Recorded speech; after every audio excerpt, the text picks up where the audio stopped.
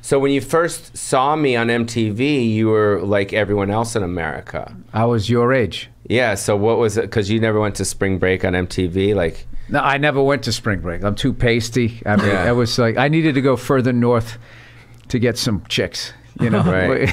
So Everybody's the color of a polar bear. What was your impression of me? Because you're very Boston and I'm very like LA, California. I loved you. Our styles are totally different. I thought you were fucking hilarious, and I loved your laugh.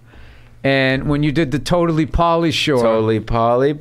Totally Pauly. Oh, yeah. Buddy. Do the weasel noise. This is Bill too. This is Bill too. Oh, yeah. Hey, yes. Bill, how are you? Good, thank you. That's Bill in the future. That's me in the future. Hopefully not. I already got the button down. Oh, I got long sleeves in the future. I must be doing well. Dude, I just thought you were fucking funny as hell. You were fun. You had that great laugh, and you always seemed like you were having fun on stage, which is a huge thing for me. And I'm all over the map with music and comedy. So anything that makes me laugh or I like musically, I'm into. So let's talk about the dinner we had.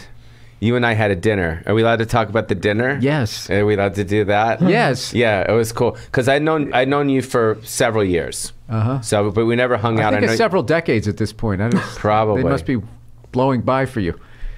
Yeah. So no, I got to know you like maybe about 10, 12 years ago.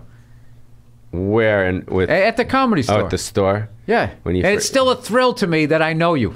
Oh, thank you. Well, it's a thrill to me that I know you too. There we go. So this is Bill, good. would you like to add anything? I just love East Coast comedians and West Coast comedians because I'm super West Coast, he's super East Coast. Yeah. And it's fucking funny to me. You know what I mean? So, because we've never gone out for cigars. You go out for cigars with Binder, you go out cigars. You never text me like, yo, me and Binder. I didn't know you smoked. I'll smoke anything if I'm hanging out with you and Binder. I don't care. I like cigars. Well, what? I hate smoking with a guy who doesn't really smoke. Because you see them, they're not enjoying it. They hold it weird. They get halfway done with it, and then they're looking to put it out. You just feel like, I don't like feeling like I'm making somebody do something. What about if I smoke American Spirits? They're kind of like cigars. Yeah, I don't care. I just want you to have a good time. Okay. I don't want you to feel that you have to. Yeah, because I never hung out with you outside the store, and every other comic I've hung out with mostly, you know, just spent time. So I was always like, yo, I want to hang out, go out to dinner. So we went out to dinner. I picked you up in Anaheim, down where you guys live down there. In your hovercraft. I remember that. And the what? Your hovercraft, and we went right up the LA River. Yes, we did. And you went out to dinner. We went out to dinner, and I took you to a nice place in, I think it was Pacoima. Pacoima, right? Pacoima, yeah. Yeah, it was right outside of Santa Fe. Yeah, it was. So how was that experience? It was cool, right? We're just low key. You seemed a little nervous when I was driving. Were you nervous? Are you nervous when other people drive? No.